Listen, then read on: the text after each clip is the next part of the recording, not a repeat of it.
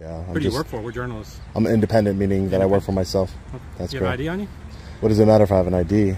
Because it's policy for us when we get out and speak with somebody, we identify who they are. Yeah, Lieutenant, I do have an ID. Okay. It's my policy not to identify myself. Okay. Well, I have every right to ask you for your ID, but you don't want to give me that, so it's tit for tat. But it's not a tit for tat. No, and I understand your policy completely. Right. So that policy is I'm going to ask you for your identification. So yeah. If you don't have it on you, I need to get your name, date of birth then. My policy is I don't identify myself unless you suspect me. Then I'm going to ask you to stop recording. I'm going to ask you to leave, and if you refuse to do that, then we'll take it up from the stuff from here and.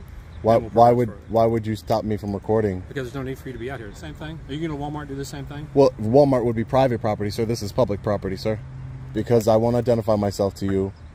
You're saying that I cannot engage in my constitutionally protected activity. That's what you're saying? Okay, well, all right, have a good day. You guys can have a great day now. Thanks.